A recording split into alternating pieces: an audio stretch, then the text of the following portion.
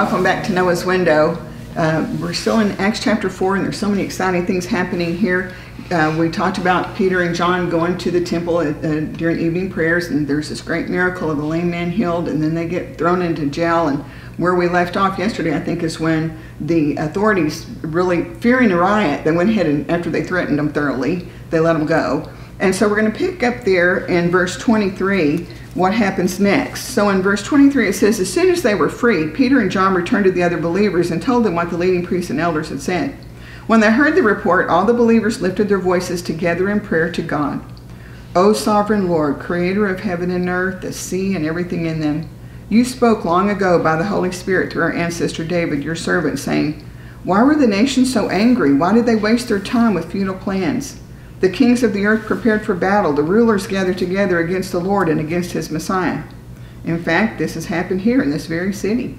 For Herod Antipas, Pontius Pilate, the governor, the Gentiles, and the people of Israel were all united against Jesus, your holy servant, whom you anointed. But everything they did was determined beforehand according to your will. And now, O Lord, hear their threats, and give us, your servants, great boldness in preaching your word. Stretch out your hand with healing power. May miraculous signs and wonders be done through the name of your holy servant Jesus. After this prayer, the meeting place shook, and they were all filled with the Holy Spirit. Then they preached the word of God with boldness. Wow.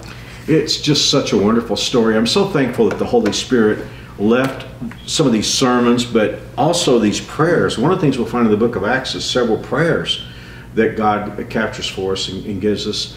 It is interesting to me that instead of going into a protest march, or instead of going into a huddle to talk about strategies for dealing with the high priest and all those people, they went to prayer and they just started praying.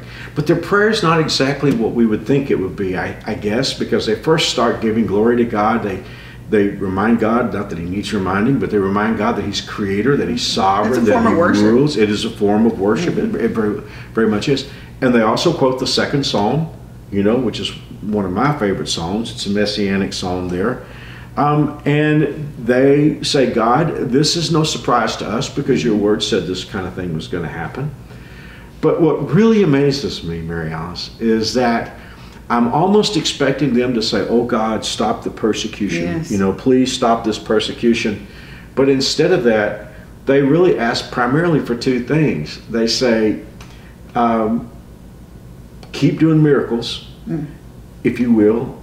Keep changing people's lives, and give us boldness. Make us bold. They don't say stop the persecution. They say give us boldness. One more place, and I love what you read here in the last verse of the chapter. It says after this prayer, the meeting place shook. So in effect, God demonstrated that his power was there in response to their prayer, and his power is still there in response to prayer. We don't need the room to shake. I think that was for their confidence. I think that was for them to know that going through this difficult thing that they had, that God was at work and all of that. I love that. And bringing that into modern day, I keep thinking about, we can become, by we I mean Christians in general in the United States and in the world, can become discouraged, and maybe our prayer can be sometimes overthrow these people, change the government, and I love that it wasn't their prayer. Yeah. It was, please continue to work, like you said, and give us boldness. I feel like we need that. Oh, we need that today. We so much need that. This goes so closely hand in hand to what I preached several weeks ago, reasons versus purpose.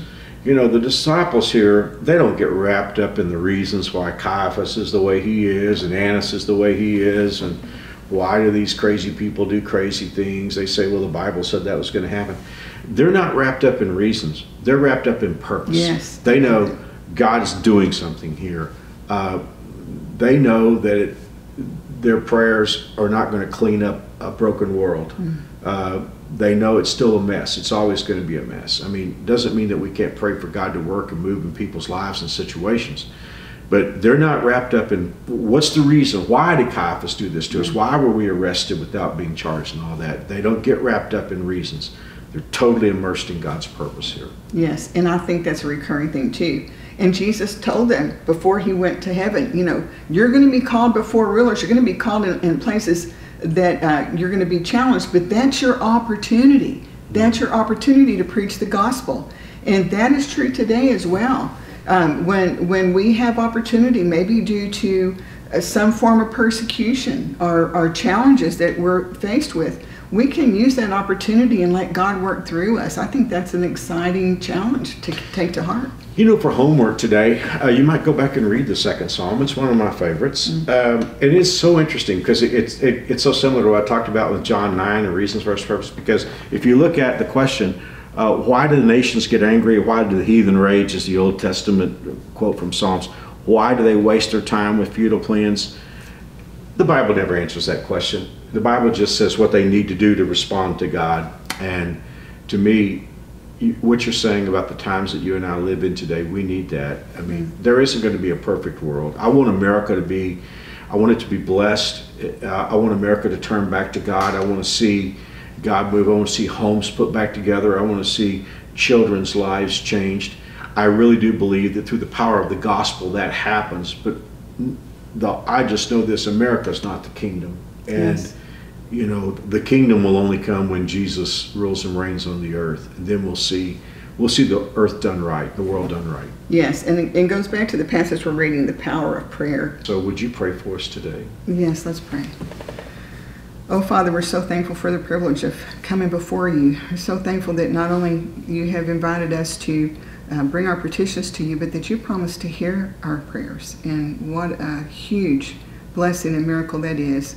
And I just thank you for the privilege of talking to you and sharing our concerns with you. And Father, as we live through these days where there is great hostility, may we continue to see you move. I just pray that you would use us for your glory and your honor to build your kingdom and to see lives change. Help us to be careful to love those around us and to represent you well wherever we go. I pray that you be with our Noah's Window family, each and every one and each and every family that's represented, that you bless them today. Work in their lives. May they feel and know your presence. May they see you work. And I just pray that you would provide whatever is needed and that you would guide them through this day and bless them. We'll be careful to give you the praise. And we ask this in Jesus' name. Amen. Amen. Thank you, Mary Alice. Thank you for joining us in Noah's Window, first Easter service tonight, 6:30. We're looking forward to that. And I pray that you'll be at least one of them Yes. throughout this weekend, because they're going to be very, very special services. We're going to be celebrating the resurrection of Jesus Christ. The message is called The Authentic Resurrection. It's going to be a great time. Yes, it is. And just as a reminder, tonight's the first service. Tomorrow night is another service at 6:30, and they're the same. So there's not a different service That's on right. Friday. It's all going to be the same. So if you can't make it tonight, but you can make it tomorrow night, that's another great opportunity. And I want you to know, if you do come tonight or tomorrow night or one of the 3 services on Saturday, they're going to be identical to the ones that we have on Sunday. So, Yes. they're all the same. We would just love to have you come. But along with that, would you invite somebody Yes. to join you? It might just change their lives. That's right. God's going to be at work in that place, and we're looking forward to it. That's right. Well, God bless. Thanks for joining us on Noah's Window, and we'll see you tomorrow. Yes, we love you guys. We'll see you soon. God bless.